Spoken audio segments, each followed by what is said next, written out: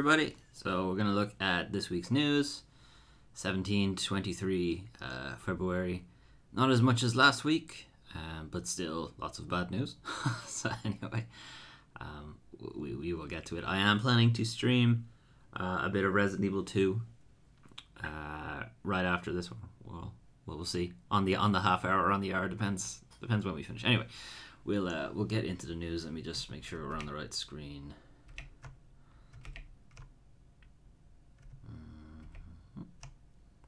Okay. I gotta remember to press the right button here. Let me just check. Okay, that looks fine. Okay. Okay, so like I did last time, I kind of structured it so that we'd have sort of game announcements and game news, and then industry news, and then all the bad shit, basically. So we'll end on a bad note. Anyway, so as you can probably read here, Darkest Dungeon 2 teaser. So again, this is a trailer I haven't seen, so I'm going to be watching it for the first time. Turn desktop audio on, and we will full screen this.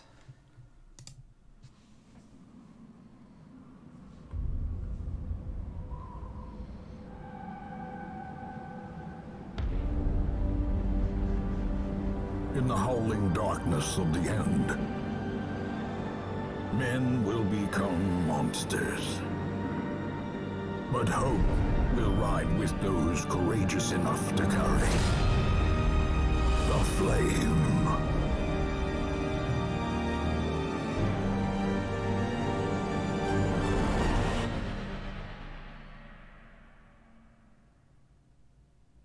Okay, well that was it. So more of a teaser, I suppose it does say teaser, not trailer. Darkest Dungeon 2, cool. They're going to the mountains and it's cold, so I guess they're doing a kind of Mountains of Madness thing. Darkest Dungeon, if you're not familiar, is a kind of team management roguelike thing. It's kind of hard to explain. But you get like a group of adventurers and you send them into the darkest dungeon and they gather loot and whatever in a kind of randomized thing. But Darkest Dungeon's whole deal is that it's really hard and you are going to fuck up constantly. And sometimes just random shit will happen and people go insane and things like that. So it does have a bit of a Lovecraft eldritch theme going. So it seems they're going to continue that in Darkest Dungeon 2 with the mountains of madness. Anyway, moving on. So it's still game news, but it's just not good news. Heartbreaking news as the Untitled Goose Game sees unfortunate delay. So this Untitled Goose Game, you might be familiar with some of the artwork here, where you play a goose who annoys the shit out of people in the village.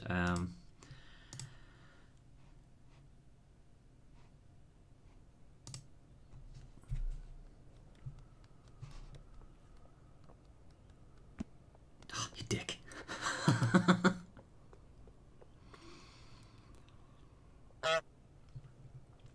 So fun.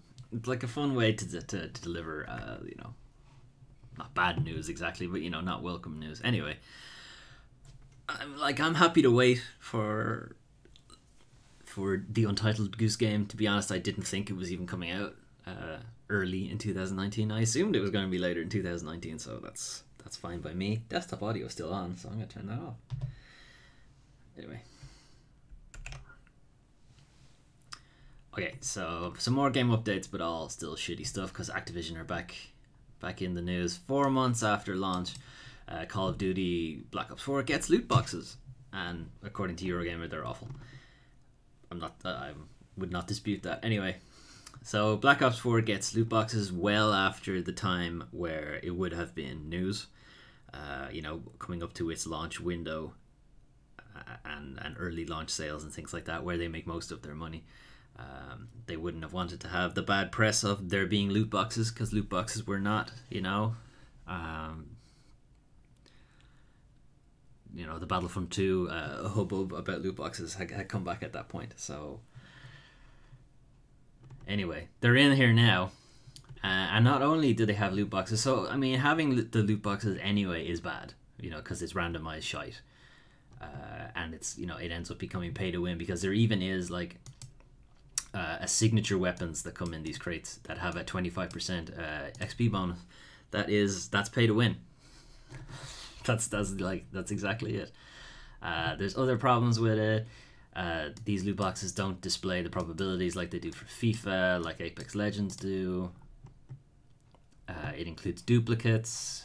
You know, all the bad things you're not supposed to do with loot boxes. Not surprising that Activision is doing it.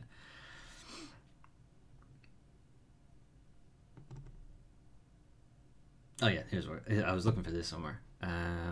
Much of the anger stems from the feeling that Black Ops 4 is buckling over the pressure to just generate more money. So they've got the game already, which was whatever $69.99 when it released, $59.99 whatever. Then you had the season pass. That was just for DLC maps. That was another £40 or €40 because nobody knows how to do currency conversions, it seems. And then they had the battle pass, which is the thing from Fortnite. The contraband progression system that you had to pay for, or that you could pay for rather. You had the option to do so. And then you could pay to just do better on the progression system, literally pay to win. Then you had special orders that had cosmetic items in them, and then microtransactions for fucking reticles, you know, that stupid smiley face that was a legendary reticle. And now loot boxes on top of that. This is just Activision trying to get as much money as possible. Like a ridiculous cash grab. And then to top it all off, the update is called Grand Heist. It's like, you can't make this shit up. This is just more Activision having, from last week, making record sales, making record revenue, then firing everybody who, helped them make all that record revenue. And then just trying to grab even more money off people. It's disgusting. Okay, this is more news on Oninaki because I'm going to keep, beating the drum for this game because it looks cool. And nobody's really talking about it. So the Chrono Trigger director is working on Oninaki as well. So Chrono Trigger, one of very much beloved JRPGs from ye olde times, back when I was a young lad. But there's like a lot of other industry people working on it as well. So you've got the Tokyo RPG Factory already, who made I Am Setsuna and Lost Sphere. Very good. We need that already. Big dose of veteran talent with Takashi Tokita, best known for Chrono Trigger and Parasite Eve. Actually, I didn't know he did Parasite Eve, but Parasite Eve is also a really good game. And then on top of that, you've got Hirotake Naba, who is a writer for Level 5's Fantasy Life and Tokyo produced by two previous games. And Atsushi Hashimoto, who does the 999 games and Kid Icarus Uprising. So, cool. Lots of industry talent jumping onto Oninaki. So, very, very happy to hear that. And hopefully people will start talking more about this game. Okay, so bad news, more bad news. All I talk about is bad news, it seems. Sony Japan preparing to wind down PlayStation Vita console production. So, I mean, everyone assumed the Vita was already dead, but now, it really is. So they're basically just saying, yeah, we're not making any more. They've updated anyone who's trying to buy the Vita. Basically, it now says shipment ending soon, which usually means, it's not being manufactured anymore, and they're just going to sell whatever they have left. It's kind of funny. I wonder if they're going to change the name of PlayStation Vita to PlayStation Mortis. I don't know. I mean, everyone kind of assumed the Vita was dead already. A lot of its good games were already available on PS4 anyway. But some of their good games aren't, and that's kind of an annoying thing because now there's really no way to play them unless your Vita is still alive and kicking, which mine is not. I'm gonna say particularly for me, it's Final Fantasy Crisis Core, because I'm a big FF7 nerd and I never really got a chance to play that game properly, and my Vita doesn't really run that well anymore, and it wasn't a digital game. It was, it was only those UMD discs. Or not, no, sorry, that's the PSP. Actually, it's the PSP I'm talking about as well. Alright, fuck the Vita, I don't care. It's the PSP I was talking about. Alright. I probably should have done more research on that. Anyway. Okay. Reggie Fils-Aime, I think. I actually don't know how to pronounce his name, but that's like kids and love. So, ugh. Okay, maybe not going into that too much. Reggie, president of Nintendo America, is retiring. You know, the Of My Body Is Ready fame is retiring in April. He's leaving Nintendo on a pretty solid foundation right now. The Switch is doing very well. They're kind of receiving a bit of a renaissance. Not renaissance, maybe. But, people like Nintendo again. Or more people, rather, like Nintendo than previously. So, some kind of funny news. He'll be replaced by a guy called Doug Bowser. Which, of course. And there's been some, memes about Bowser taking over Nintendo, and we're only going to see Super Bowser Brothers and things like that. So pretty funny. But one kind of small thing that has put a bit of a wrinkle in it is Doug Bowser used to work in EA, and he was head of marketing for Nintendo, sales and marketing for Nintendo, which means he doesn't really have a developer creator background, so that's kind of been a problem with a lot of the AAA publishers like Activision, EA, Warner Brothers, and so on. They don't have actual creatives or developers in positions of power. They have the money men in positions of power. So I guess we'll see. Time will tell, but something to be aware of. And going from Activision's layoffs from last week, we have even more layoffs from successful people. So Guild Wars 2 developer ArenaNet plans for mass layoffs. So they haven't actually been laid off yet at time of recording, but it's going to be happening soon.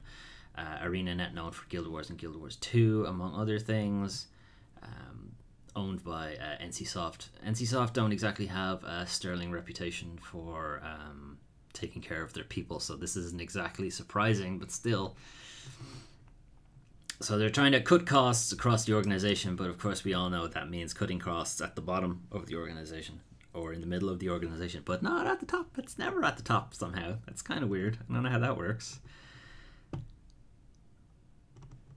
So they've had a couple of meetings to basically say that, yeah, we're laying people off, but we're not going to tell you who they are until it happens, which is kind of a shitty way to treat your people. You should really give them a heads up, or more of a heads up, so that they can, start looking for new jobs and things like that.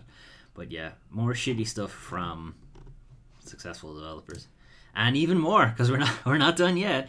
EA's Australian studio hit by massive layoffs. So probably not too well known, but EA do have a studio in Australia who focuses mostly on mobile games. Real Racing 3, The Sims, and Need for Speed No Limits. They're all mobile titles. But yeah, they're being cut in half, more or less.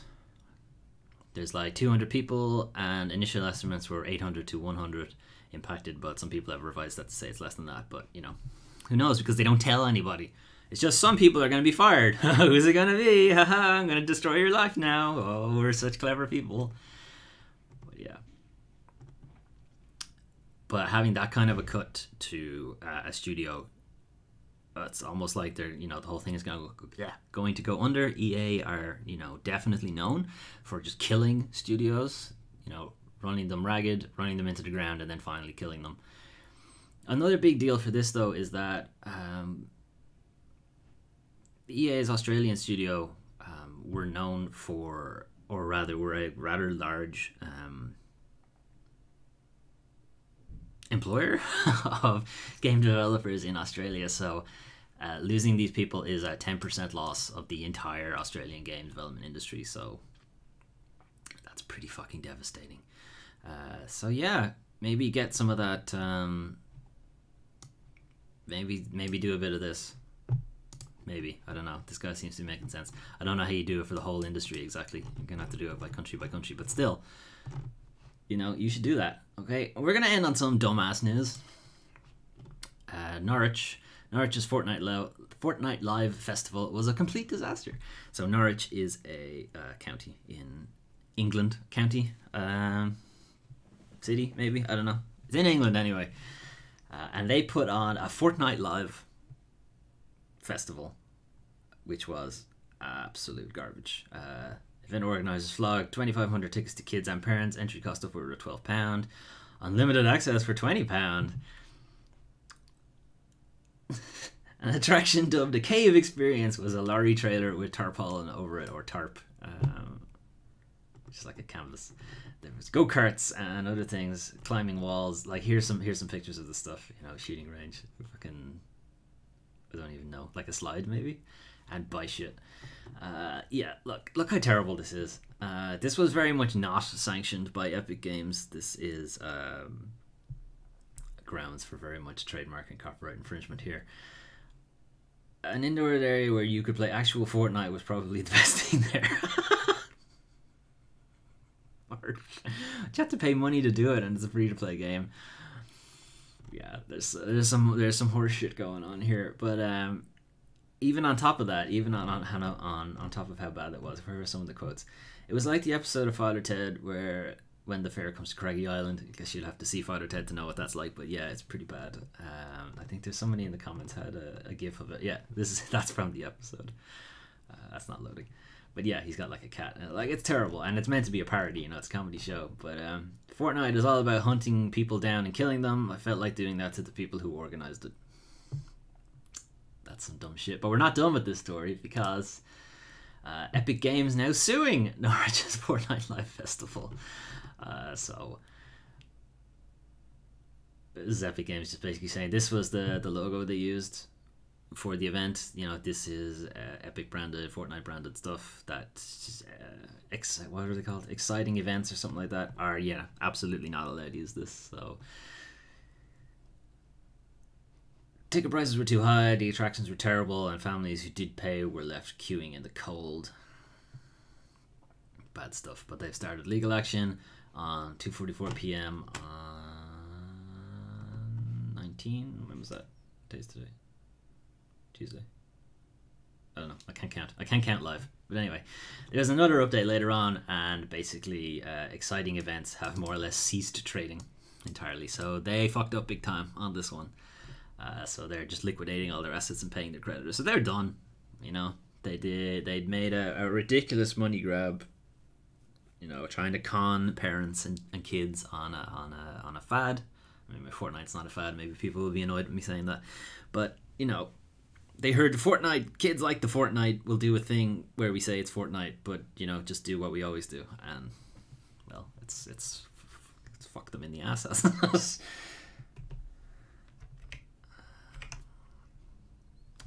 So yeah, that's the news for this week. So Darkest Dungeon 2 teaser is kind of like the only good stuff out of it. We had a lot of industry layoffs still.